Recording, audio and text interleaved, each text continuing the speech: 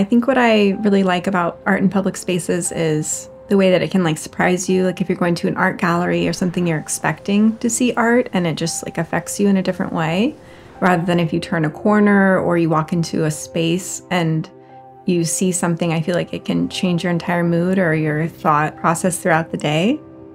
If it's in a place where you wouldn't expect, or if it's kind of something that you've walked by over and over and then all of a sudden you notice it. I think it's interesting. It can be both. It can be eye-catching or it can be just part of the scenery.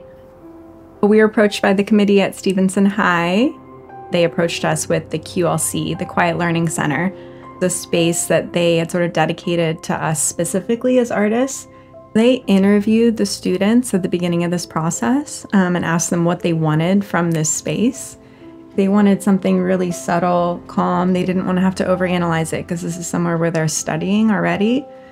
I think Brandin and I are both really inspired by nature and natural elements and figuring out how we can incorporate that into both of our works. So this was fun to sit down together and figure out how we can meld our different styles together.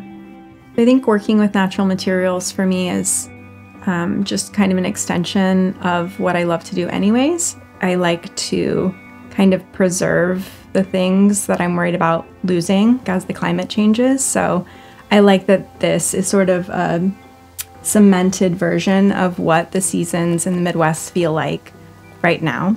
Shayne was like, I really like this look of watercolor, but I'm not sure how we would achieve that with natural materials. Like for me, I think of everything in 2D form of paint and mediums. So my thought was like, how can we make something look watercolor-ish? When you're painting, sometimes, I don't know if you do this, but you'll step back and kind of blur your eyes and make sure that the composition and the colors and everything are working together.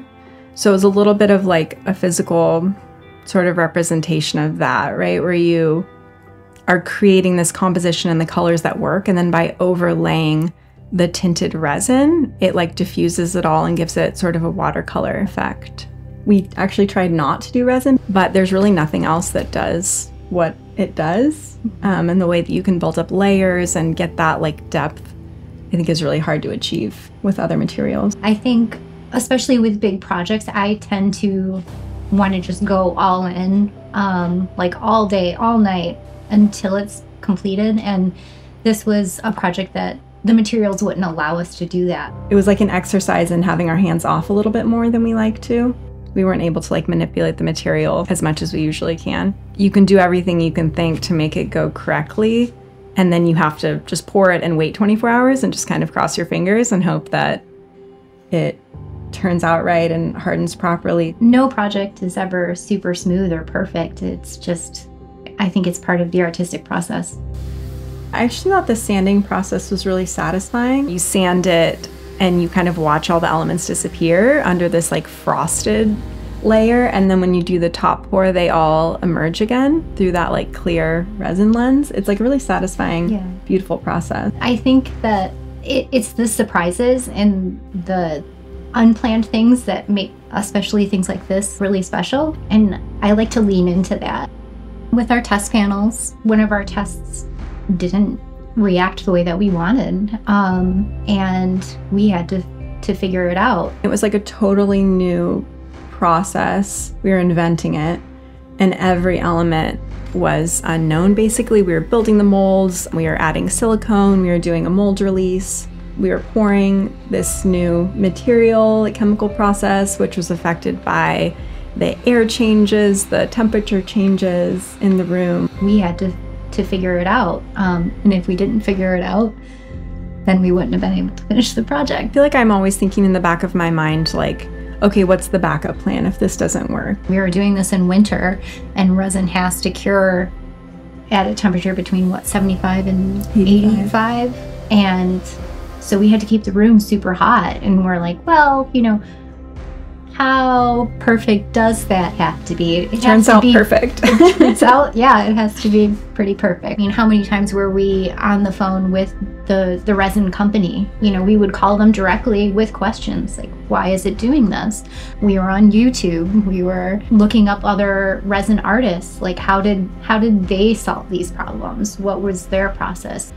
There's always a lot of experimentation in the middle, and like knowing that you'll figure it out if you just kind of keep pushing through.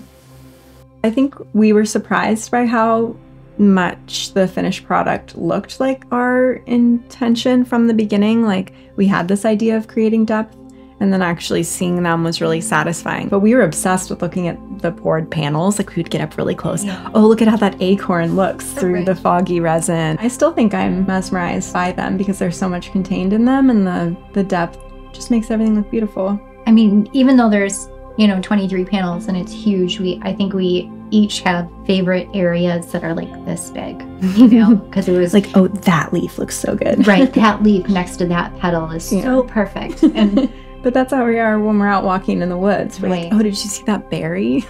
Right. I hope that, even if you're in that space day after day, you'll notice something different every time that you look at them.